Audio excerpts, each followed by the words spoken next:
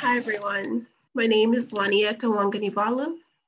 I am a current senior at CAlu, and in this presentation, I will be talking about the dopamine receptor DRD4 promiscuous gene.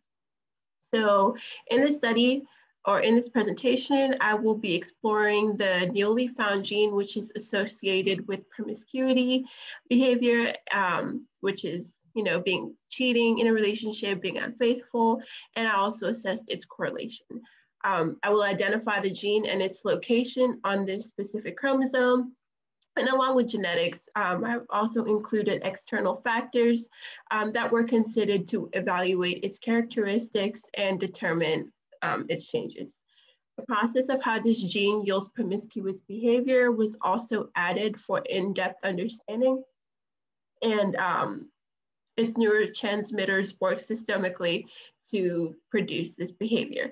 Now, the significance of this behavior is implemented to statistically display how it has evolved within humans and the accuracy of how the experiment is viable as far as continuing research on it. So promiscuity is a behavior that has been displayed amongst humans and animals that results in the acquiring of multiple mates. It's a term that's usually limited to the act of sexual encounters. It occurs at most time without the partner's knowledge. For many years, it has been thought to be at the discretion of the individuals of how this behavior is expressed within humans, but new findings have suggested that our genes can actually encode for this type of behavior. Research has found a specific gene located at the telomere of chromosome 11p to be the culprit of this behavior. The effects of this gene's function directly correlates to the release and suppression of the dopamine neurotransmitter, which limits the production of oxytocin. So in figure 1, I included just a diagram of the DRD4 gene and oxytocin, which are the two main subjects that I will be talking about through this presentation. For biological factors, the dopamine receptor D4 is a protein coding gene that plays an important role in modulating behavior.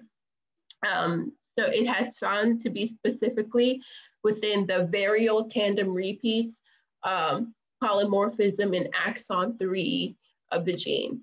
The gene is associated with environmental factors such as risk-taking, parenting, and also it has been found to predict sensation seeking in children.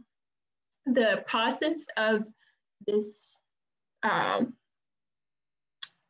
behavior coming about is that the dopamine receptor D4 is responsible for neuron signaling in the mesolimbic system of the brain. The DRD4 gene has variations, like I said, within a specific location that reduces dopamine binding and then which alters human emotion. So the binding of dopamine generates oxytocin, which is known as the love hormone. So actions such as being affection and feelings that bring about that lovey-dovey feeling that is brought on by oxytocin. So when dopamine binding is reduced, oxytocin is also reduced, and it decreases in production, which therefore leaves the individual in want of more love and affection. The effects of external effects, such as stress and frustration, also results in the reduction of oxytocin. So most times, just the overwhelming feeling of being more stressed can lower dopamine binding, which therefore also lowers production of oxytocin. So in figure 2, I have included a diagram of exactly how the DRD4 gene binds, how the neurotransmitter binds, which produces oxytocin. The significance of this is that that individuals with the DRD4 gene tend to be more promiscuous. So 50% of the people with the gene have been unfaithful, 24% are women, and 26% are men. The DRD4 gene is associated as well with ADHD, and the location for this lies at the same tandem repeats of axon 3, which is where this behavior is said to have been derived from. So in conclusion, the dopamine receptor D4 has been proved to be linked to promiscuous behavior among humans. The insufficient dopamine binding leads to low levels of oxytocin, which increase the want for more affection and love.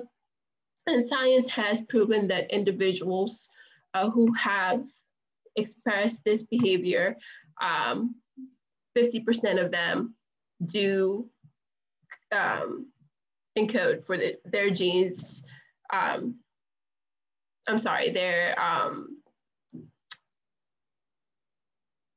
The specific location of this gene does encode this variation. Because this finding is relatively recent, it may take some time for this to get fully validated and accepted within the scientific community, but breakthrough of this finding does suggest that essentially all human behaviors can be linked back to genetics. So at some point, there may be more discoveries in the future, but